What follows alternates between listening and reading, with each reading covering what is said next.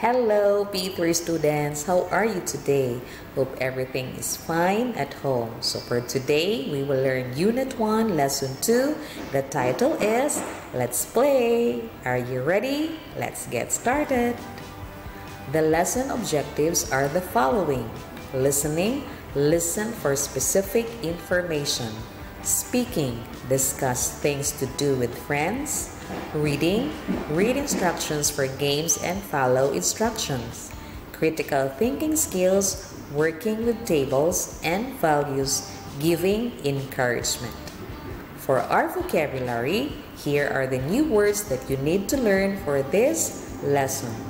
Tie, bow, back to back, link, together, elbow, cross, step, hold out, add up, don't give up, let's try again, that's good, and we've done it. So you may check their meanings if you have dictionary at home, or you can Google it in Cambridge Online Dictionary. Let's move on. For our warm-up activity, here are some questions for you. What are the things you find it easy and difficult to do? If they are difficult, what do you need to do? How much do you need to practice? And how many hours? Last meeting, you were sharing to me the things or the activities that were easy for you to do. Now this time, you will take note what are those things that are difficult for you to do and what do you need to do so you can achieve it.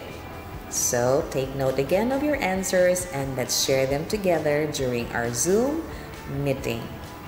And for now, let's talk about what are the things you and your friends like doing together. Are these things easy or difficult? Now, I have here in your learner's book on page 8 some activities or games that you need to try at home.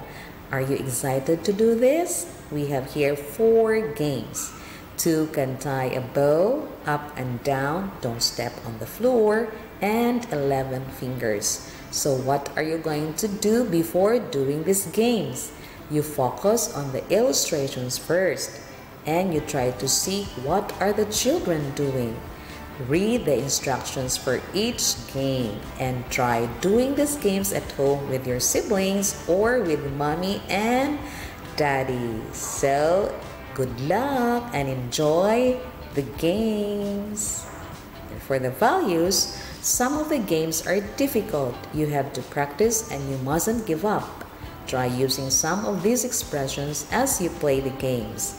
Don't give up. That's good. Let's try again. We've done it. And for our Let's Find Out, here are some questions. Were the games easy or difficult? Which was your favorite? Look at the chart. Which game do most of you like best? Now make a chart for your class. Which game does your class like best? So we have here the chart. During our Zoom meeting, we will color the columns that you choose which one is your favorite, and let's try to see which game is your most favorite.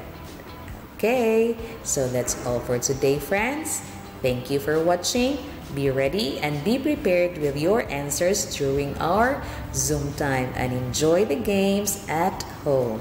Stay healthy and safe, P3. Bye-bye for now and see you at our Zoom meeting tomorrow. God bless.